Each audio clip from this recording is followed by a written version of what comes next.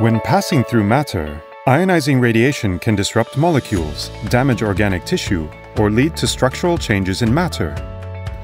It is a natural part of the environment, so we are constantly exposed to its effects. Ionizing radiation comes both from radioactive elements contained in the Earth's crust and from cosmic radiation. We also receive a certain dose of radiation from man-made sources. Each type of ionizing radiation has its own specific properties, and for each type, there is a way to effectively shield it, or, on the contrary, use its properties.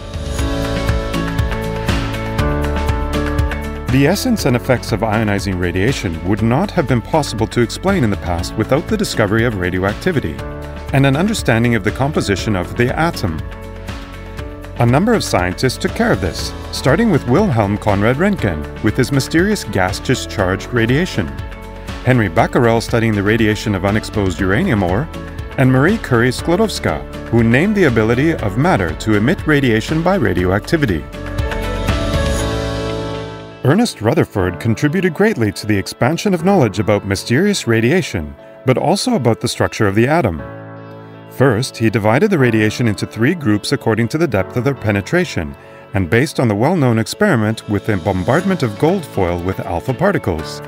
He came to the conclusion that almost all the mass of an atom is concentrated in a very small volume of positively charged nucleus, and significantly lighter electrons rotating around it. The correctness of Rutherford's planetary model of the atom was later explained using quantum physics by Niels Bohr, according to which electrons rotate around the nucleus in certain orbits without losing their energy. The discoveries of subatomic particles of the nucleus, the proton, discovered in 1917 by Rutherford, and the neutron discovered by James Chadwick in 1932, contributed to a complete understanding of the composition of the atom.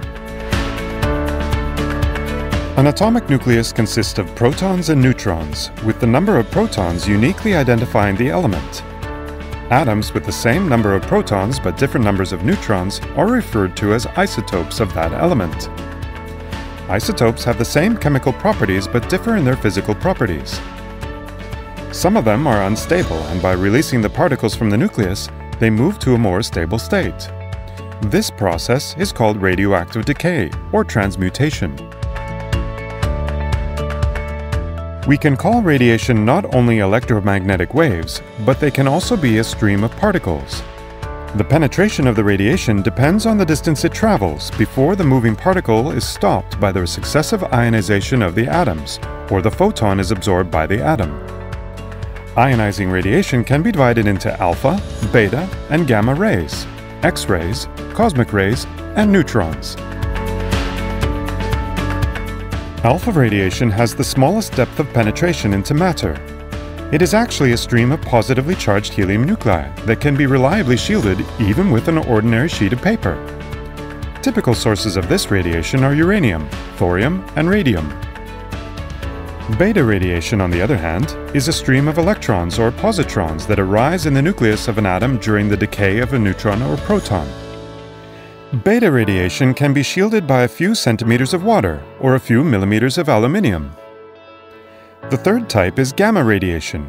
It is a stream of photons that has a very high penetration and ionizes indirectly through particles that are created after the interaction of gamma rays with matter. Gamma radiation can be shielded with a thick layer of lead. X-rays are also indirectly ionizing shortwave radiation.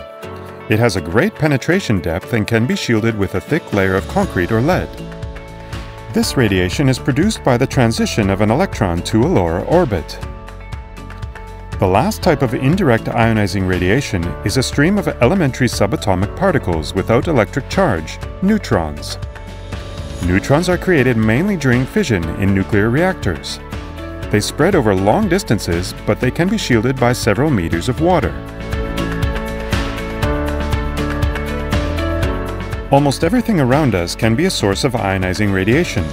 Radioactive elements found in soil, air, water, food, and even the human body constitute natural sources, and the dose of radiation from them is called natural background. About 4/5 of the total annual dose that a person receives is from natural sources. The amount of natural background depends on the location where we live. At higher altitudes, we are exposed to even stronger cosmic radiation. The source of cosmic radiation is primarily our Sun, and some comes from space. Most of the cosmic rays are intercepted by the Earth's magnetic field. In the upper layers of the atmosphere, particles create showers of secondary radiation when they collide with the air molecules. Soil and bedrock contain a certain amount of radioactive elements, so the annual dose in a given place depends mainly on the composition of the bedrock. In some places in the world, the natural background is many times higher than the average due to the bedrock. Radioactive elements absorb plants as they grow from the soil, and they continue to enter the food chain, so everything we eat and drink is radioactive to some extent. The amount of radioactive substances in food depends on the way the plant or animal absorbs the radioactive elements. Radioactive sources of radiation are also in the air. This is mainly the radioactive gas radon, which can accumulate in unventilated residential buildings located above rocks containing uranium and thorium. When inhaled, radon in the lungs can emit alpha radiation as it decays. The human body itself is also a natural source of radiation. It contains the very important elements carbon and potassium, and both of these elements have their radioactive isotopes. Every second, several thousand radioactive changes occur in our body. In addition to natural radioactive sources, the number of artificial sources of ionizing radiation also increases with the development of scientific knowledge and medicine. And medicine is the area where these man-made resources are used the most. Modern medicine cannot be imagined without X-ray diagnostic equipment. Liquid radioisotopes are also used in the diagnosis of internal organs. High and precisely focused doses of radiation have their place in medicine in the treatment and removal of tumors. Strong sources of gamma radiation destroy harmful microorganisms and are therefore used, for example, to sterilize surgical instruments, to protect historical monuments against fungi and mold, or to extend the shelf life of food products. In industry, gamma radiation sources are used as precision gauges to measure the thickness or density of materials and examine their internal structure, or to assess the quality of welds and detect invisible defects. Some radioisotopes are used as markers to detect leaks in closed systems. Spent nuclear fuel from nuclear power plants is also a strong artificial source of ionizing radiation.